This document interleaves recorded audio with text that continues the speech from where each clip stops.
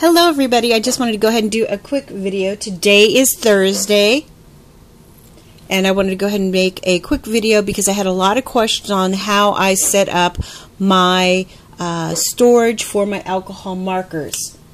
And my dog keeps on barking, sorry about that. Anyways, I have, how I store my markers is I put my sketch on one side, because you know I've got some sketch, I don't have a lot. You know, some people have the whole set, I don't. And then I have, these are my Copic Chow markers. These are a lot cheaper, and I wish I would have just bought sketch, but you know, those are the ones that I have, so I can't be picky and I can't complain. They work just the same. And then these are my those are my Spectrum Noirs.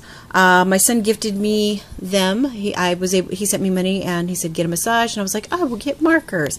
So I got me the entire set of markers using my discount from Love's Rubber Stamp when I was a guest designer for the month of September for lovesrubberstamps.com, and I love how my setup is. I've only used, I think, this color right here. I don't even know what color it is. It just says BP6. This pink, I did a card with using that.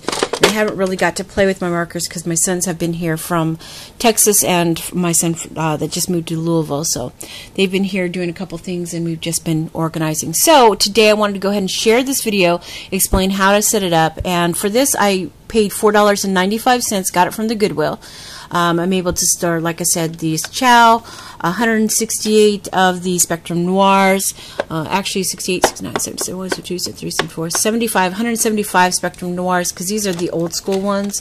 You can tell the new ones are round, these ones are like a square.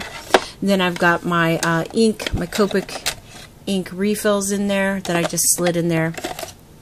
To do, you know, to keep them all, I like to keep all my markers in one place, you know, and I like to be able to see them so then I can see what I'm using, what colors I'm, you know, trying to use and whatnot.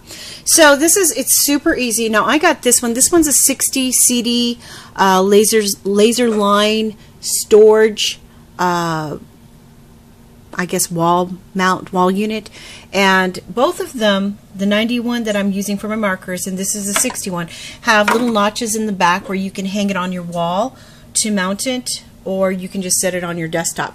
I choose to set mine on my desktop. Now what I'm going to be using the smaller one for is actually to be storing my ink. If you can see, I've got my ink in here, and I store mine upside down, and if you can just kind of see here, I've got two caps in there. You know, you can put other stuff in there, but let me go ahead and pull these out. You can see I just have like a little, well, I guess I just dropped that on the floor. Yeah. Sorry guys.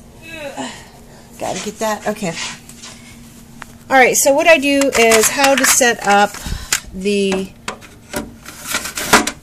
storage. You just slide the CD case in there like this. For the markers, you just slide it like this. Slide it in there, and then you put your markers. I don't, you know, the trays are $7.95 each for the trays.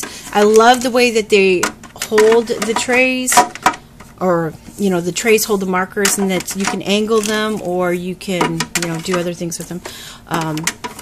But for me, 2, 4, 5, 6, 7, 8. This is the solution that I came up with that works for me. See, and I've got 8 sketch markers on there, and all you do to do the next row, you skip a space, make sure, and yep, and then you just add the next row. Easy peasy. You know, that's how I did mine, and it works for me. It may not work for everybody, but I got the smaller laserline, the 60 count one, and I put it on the 3rd notch. Like there'll be 1, 2. This would be the 3rd slot. Then I just add the cap, and then I add this. I just put that back, and then so my ink doesn't slide all the way back, and then I just set it there, and then I can store all my inks in there as well. So let me take this out to give you a kind of a idea of how ink storage would be.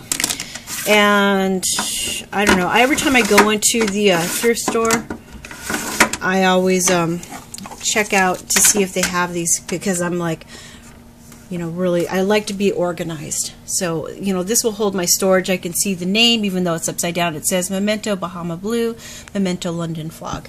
So that's what I'm going to be using my 61, and see if you can kind of see. I'm in my kitchen. I just baked a cake. So, but I wanted to go ahead and show this so that you guys could see how simple and easy the storage solution is. I mean, I'm not sure if you can find these online. I'm sure if you go to eBay and take a peek, you could probably find them. I don't know how much they run, but for this one right here, I like the 90 CD holder. The 60 ones, you know, they just happen to have it for $2.95 in my thrift store, so I just could not pass it by. You know, I love being organized. Alrighty, well, I hope that answered your question as how to set up the, you know, CD rack to store your alcohol markers or whatever markers you want to put in there. Okay, have a great day. If you have any questions, just go ahead and send me a private message. You know, that whole Google Plus thing is just something else. You know, when I switched over to Google Plus, I can't see my messages. They don't go, you know, and so I had to temporarily disable and snip it and then go back to so I could read my messages. So I might switch it back over later on the day after I get all my addresses and stuff off my email.